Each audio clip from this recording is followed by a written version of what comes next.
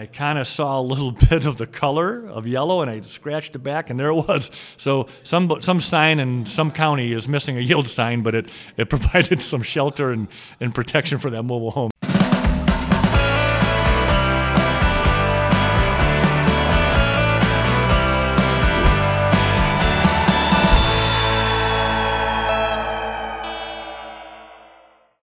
Hey, welcome back, everybody.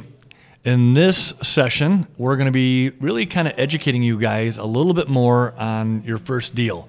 So in our first webinar, we kind of just scratched the surface of mobile home industry, what we've done, the different marketplaces. But now you've got your interest, and now you're looking at maybe going into your first mobile home deal. So Dan and I are just going to kind of walk you through a little bit of process that we go through personally for buying and selling mobile homes. So we're going to talk about two areas, okay? The first one is going to be the physical characteristics of mobile homes, okay? And the second is going to be the situations or the situational areas of mobile homes, because they're both very important and you can't step over either one of these. So let's start with the preferred characteristics. So Dan, why don't you start us off a little bit? All right. Well, when we are out looking for our sweetest deals, we're looking for homes that are a certain age or newer. 1995 or newer is really a good age that we zero in on. Now we'll buy them a little bit older, but 1995 or newer is really those are really the hot ones. They obviously have to be for sale by owner, so we call those FSBOs. If they're homes that are being sold by the park, you really can't deal with those homes because you can't move them, you can't resell them. We want vinyl sided, shingle roofed homes typically. We like 14 by 70s or 16 by 70s, single wides, same with double wides. 3-bed, 2-bath are the nuggets, the gold nuggets. Everybody likes 3-bed, 2-bath homes. 2-bed and 2-bath are fine. 2-bed, 1-bath are okay too, but the sweet ones are 3-bed, 2-bath, both in singles and double wides. Yeah, and I would say one of the things you want to look for on these singles is we really want to watch, the roofs. That's a big deal, roofs, because if it's the most expensive part on the home, and if it's really in poor condition, that can cause an issue. So, physical characteristics we just covered. So now we're going to look at situational. So. The first one you want to ask the seller, the owner, is can the home be moved? Because if it can't, you could be looking at now going into a retail model, okay? Because these conversations are both for wholesale and for retail, but if it can't be moved, it kind of sticks you in one little category. And if you do, it's not a bad thing. It's just, you don't have choices now, right? And so we always ask them, one of the first question, can the home be moved? All right. The second one is, do you have a clear title with no liens? What does a clear title mean? Clear title means that you own the title. All right. So in Michigan, it's a green title, just like our cars and our boats and all that. And, it has the owner's names. It could be multiple names. You want to watch that. And really, with no liens. And on a title, every title in every state is going to have a section for a lien. And what that means is there's a lender, obviously. Could be 21st Mortgage, could be Triad, could be some bank in your local area or credit union. But you want to see that and verify and ask them what is the amount that they owe. Because if you're going to buy this thing, you got to know what's their lien, right? Yep, absolutely. I think one of the biggest, most important things or pieces of information you want to garner from a seller is what is their reason for selling. Yeah, that is going to tell you whether or not the deal is going to be, workable or not. Yeah, so absolutely. What's the level of their motivation? So finding out the reason for selling. Did they just buy a new home, and now they're going to potentially be stuck with a second, a mortgage and a payment on this mobile home. So finding out those reasons will really help. We talked about roof condition. Yeah. General condition is something we can really go into more detail about. But there's some other points here about highlights and problems, Dan. Yeah. So, I want to go back to roofs just for a second because roofs is kind of critical. So Dan and I have bought over 1,400 homes in our career, and sometimes we'll look at roofs and, they've got a few missing shingles, okay? So what does that mean? Just means some wind blew it off. There's no leaks. That's something we'll still entertain.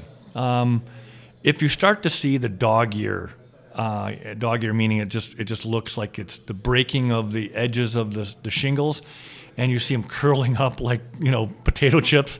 Those are the ones we're going to raise our eyebrows on and look a lot closer, or we're just going to pass.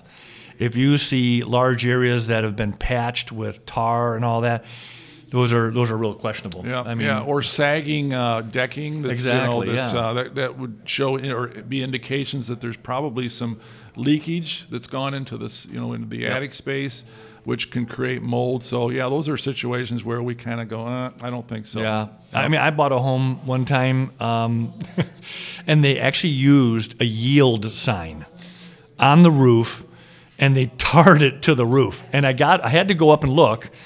And I probably still have a photo of it. If I can find it, I'll share it. But it was comical. I went up there and looked at it, and I kind of saw a little bit of the color of yellow, and I scratched it back, and there it was. So some sign in some county is missing a yield sign, but it provided some shelter and protection for that mobile home. So you might find unique things like that too. Yeah, and a blue tarp is really a flag of, oh my gosh, I think we need to be moving along here. Yeah. Now, on that point, roof condition, we've bought homes before that actually had leaks in one area. Now, you got to be specific. You got to go look at it, because we paid a contractor, $500 to get up there, put wood down, put one bundle of shingles, and that roof was handled. And we bought that home. I remember it. It was in Lapeer, Michigan. We bought it for $500, and I think we sold it for $13,500. So $500 investment. I had $1,000 into it. I don't know. What would you guys do? So that was, so every condition of roof has to be addressed. So that's why I add a little bit more to that. Another issue might be around a skylight. Exactly. Where there's some leakage that's gone on. Pretty easy to patch up. It looks a lot worse than it is sometimes. Yeah, you're looking at a home right now. Yeah, we're considering absolutely. maybe buying, maybe passing, and it's a leak around a skylight. Right. And once again, you don't know what you don't know. So until you check it out, you're going to have to repair that, and it could be just a gold mine. You just got to be asking yourself, what's my return? What's my investment? And then address it from there. Right. So highlights and improvements are something I like to hear sellers brag about. Yep, I just put a new furnace in 2 years ago. I just replaced the hot water tank last 6 months ago. I just put all new windows in 4 years ago. Those are the kind of things we would like to listen for and hear, because that does increase in our minds the value of the home. And we like to compliment the seller on the nice upgrades they did to their home. Right. And that will help us make a decision on whether that's a good investment or not. Yeah, exactly. And so, here's some examples. You get people you'll talk to. You say, what are some of the improvements you've had on your home? And they'll say, well, I put new carpet in 3 years ago, and and I spent $2,000. Well, that was an improvement for them to enjoy, right? It doesn't really add any value to the home because it's 3-year-old carpet, and it's got pets and everything else they've had. So it doesn't add a lot of value to us. Right. I mean, it's probably going to have to come out anyway. Or if they said, well, I painted it 2 years ago, but I've got all my all my mirrors and pictures, there's a high probability it's going to need to get painted again. So those are the kind of things that, it's nice to hear, it's nice you did that, but it really doesn't add value to the home for us to buy. But like you said, Dan, roofs, furnaces, hot water heaters, windows, new skirting sometimes. Major components. Yeah, maybe new cabinets. Mm-hmm. We've had people put brand new kitchens in. That makes a difference. Right. So, timeline. Well, the timeline. So, what is your timeline to be out of the house? Because it's kind of critical. Because if we're going to invest in this, or you're going to, you want to know when you're going to have your home available to sell. So, some people will say, "Hey, I'm just." I'm looking at buying a home in the next 6 months and all that. Well, you got to be careful, because if you're going to invest your money, you're going to tie it up for 6 months. Do you want to do that?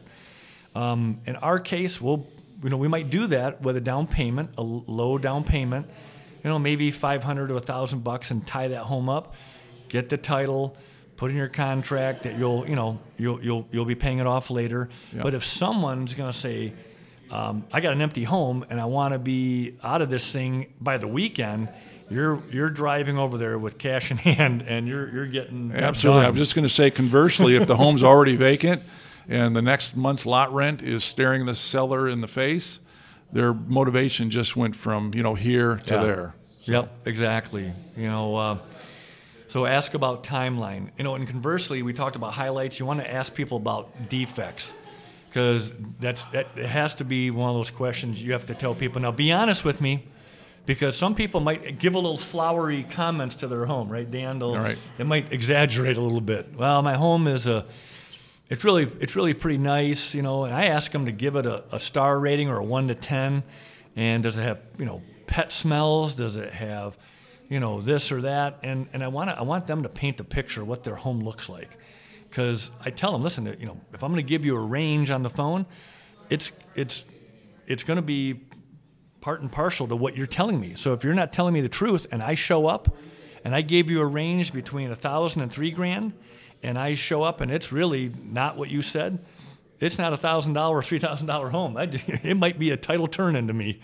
So I want to just stress that ask about the defects, broken windows, leaks, smells, like we said, things like that. Soft floors. Yeah. Soft floors, yeah. So, odors, that's a big thing. Yeah, yep. Exactly. Yeah, pet odors, smokers' odors. Yeah, those can be deal killers. They can, yep. And we've made money at them. I remember one time you bought a home and you actually marketed it and you said "smelly, stinky, cat-smelling home" on. And my phone blew up. Your phone blew up. Sold that home in about 10 minutes. Exactly. So. Yeah. So I mean, guys, there's always caveats to these, but they're extremes. We've been doing this for a combined 30 years together, 1,400 plus homes. But that's the kind of knowledge we're sharing with you. So we hope this has been helpful. We look forward to seeing you at our next session, and we appreciate it. Thanks, guys. Thanks so much for watching Easy Homes University. Make sure you like this video and subscribe to see our future episodes.